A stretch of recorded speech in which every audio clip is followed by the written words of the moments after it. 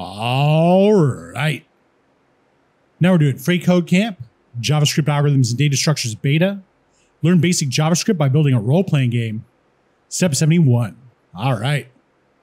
So now we're going to add a third object to the locations array. We're going to give it the same properties as the other two objects.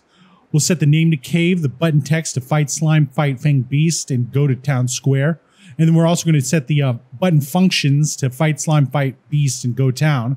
And then the text is going to be you enter the cave, we see some monsters. All right. So for this one, I think we're going to take this one right here since it's got fight dragon and these are a little bit shorter. So we'll take this one. We'll copy from all of line 25 to all of line 20. And then we'll drag it down here. We'll bring it down here and push paste. All right.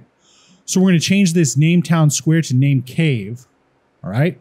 Cave. We're going to have go to store, go to cave, fight dragon. So we're going to have, let's take this fight dragon, copy that, and we'll put it here and here. And right here, we'll change dragon to slime. We'll change this one to fanged beast. Fanged beast. And this one will be go to town square, right? And I think we've got that somewhere.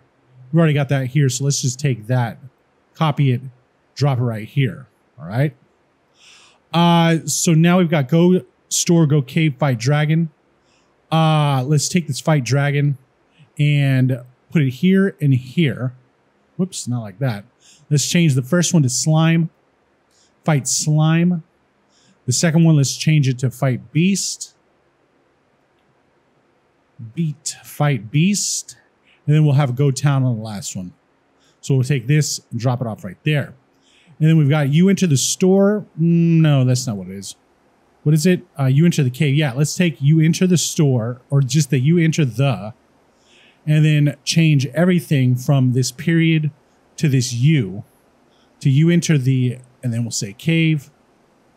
And then we'll say after that, you see some monsters. Like that with a period. With a period. There we go.